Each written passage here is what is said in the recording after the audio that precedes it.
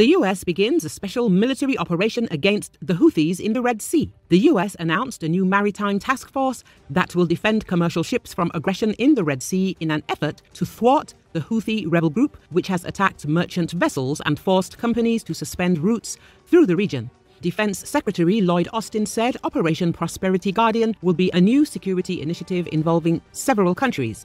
The UK, Bahrain, Canada, France, Italy, the Netherlands, Norway, Seychelles and Spain. The task force falls under the Combined Maritime Forces, a multinational alliance tasked with defending the world's shipping lanes. Operation Prosperity Guardian will specifically be managed by Task Force 153, a component of the Combined Maritime Forces that defends the Red Sea, the Bab el-Mandeb Strait, near Yemen and the Gulf of Aden.